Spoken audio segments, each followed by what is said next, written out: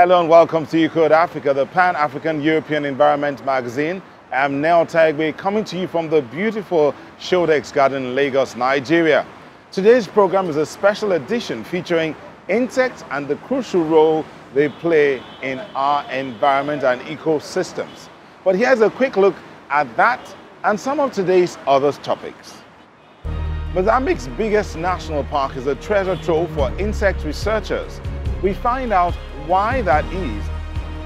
We will be talking to entomologist Sunday Ekesi in Nairobi to hear about the current state of the insect world in Africa. We will also be talking about food waste. A young French woman has come up with a simple solution, a way of tackling the problem. Insects, they are everywhere. There are an outstanding 900,000 different kinds of living insects known to scientists.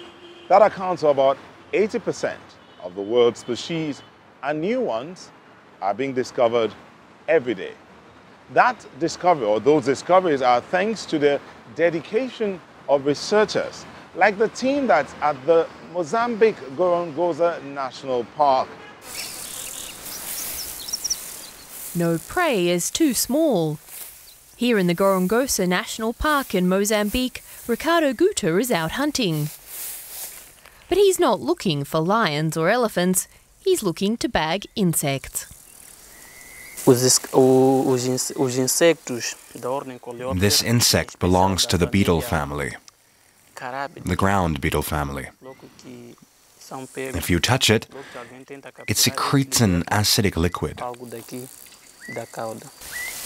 Ricardo works with entomologist Piotr Nneota in the E.O. Wilson Biodiversity Laboratory. One objective of this research facility is to document the diversity of its insects. What did you find, Ricardo? I found some insects here. Some Nneota, some beetles, and some Archaeoptera. In Gorongosa, international scientists work with locals to find out about Mozambique's rich biological heritage. Ricardo has caught thousands of insects for the park's team of experts to identify. Black spot on the pronotum, and it usually has some black markings on the legs. This is a family Catantopida. The Gorongosa database contains information on all the animals and plants found in the park, and that includes insects. They play a key role in the food chain. Ricardo Guyton assists with scientific research and monitoring. They're always very colorful. After nightfall is when insects come into their own. Piotr Nneota has set up a light trap, based on the principle that moonlight influences insect behaviour. Believing the artificial light is the moon, the insects begin to spiral so that they remain parallel to the light source. It is insects who actually run the world. They are some of the most important elements of almost any ecosystem, almost any terrestrial ecosystem.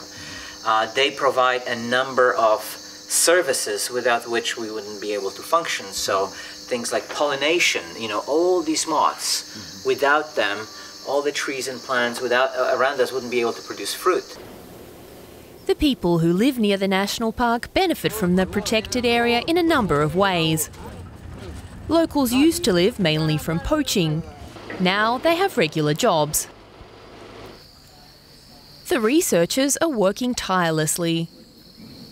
With the help of nets, they also want to find out more about the feeding patterns of bats. They make most progress at night. Guyton, an expert on bats, is using an instrument to identify sounds that human ears can't normally hear. But yeah, he is pretty light. Now she's angry though. This is 5. Oh, no, that was a warning call. No, she's angry. This is echolocation.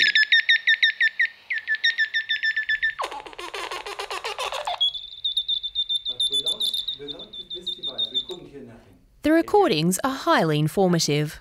Gorongosa is the perfect place to study this because we have a high diversity of bat species, a high diversity of insect species, And we're surrounded by areas that suffer from malaria and also where people grow crops. So it's an ideal place to study the interaction between bats and insect species that plague humans.